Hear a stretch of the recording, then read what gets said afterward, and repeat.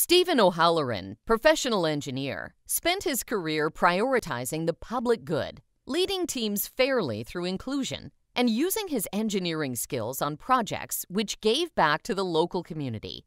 Stephen is now retired but continues to receive praise for the time and expertise that he put into his career.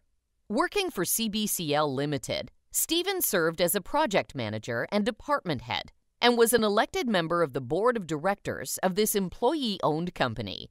During his career, he was project manager or technical lead on many oil and natural gas projects, which employed many local engineers. Those projects included major projects for natural gas facilities offshore Nova Scotia and refinery and terminal work in Atlantic Canada. Stephen is also recognized by colleagues for his leadership abilities. Stephen encouraged the hiring of co-op students whenever possible to provide them with practical experience. He actively supported hiring female co-op students, EITs, and the nomination of women for the CBCL Board of Directors, as he believes in the importance of diverse perspectives in engineering and in life.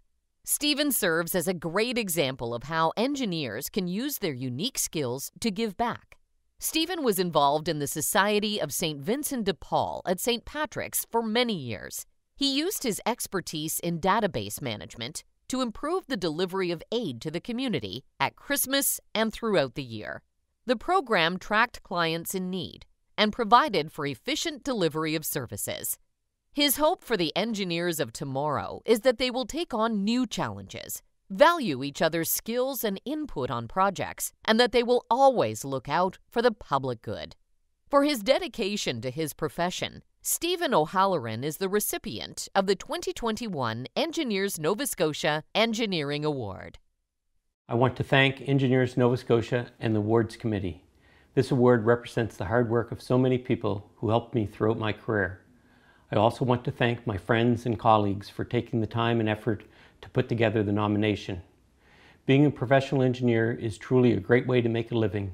It provides a way to contribute to your community through each project that you work on.